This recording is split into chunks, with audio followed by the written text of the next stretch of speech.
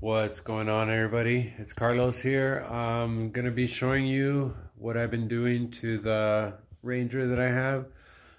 So pretty much I'm gonna show you that I've torn out the front end. I'm getting ready to tube it up. I'm gonna be doing 2.5 10-inch travel Fox coilovers in the front with a BTF combination with the Camberg spindle in the front. So I pretty much got to build up all that good stuff. And there I got to do brackets, I got to do tubing. I'm going to give you guys a little look-see at my babies. So, let's see. Oh yeah. So these are my coilovers. They are 2.5s with 10-inch travel. I got 2 of them for the front, and then I also got all my bumps, which my bump stops, 2 are 4-inch and 2 are 2-inch. So there's the 2-inch, and then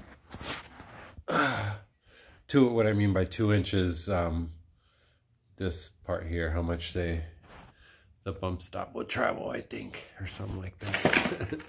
So I have 2 of those, and then I have 2 of the other ones, which I don't want to open up. It takes too long to open. Sorry, I've been working all day trying to get this bad boy going. I'm going to show you guys my tube bender.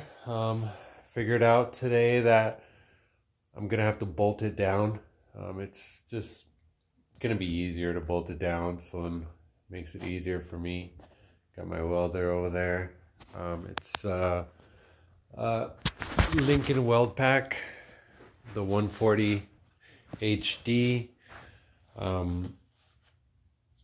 Yeah, man, it's been a crazy day.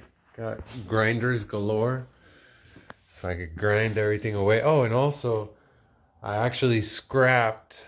Remember, I was gonna take that bumper and I was gonna take the brackets off of it and use it. Don't even try that. That was a waste of time. That was a lot of cutting for nothing.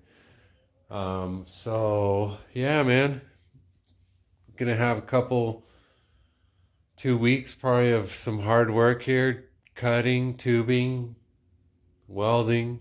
So yeah, man, I'll make more videos and I'll shoot them out. Thanks, guys.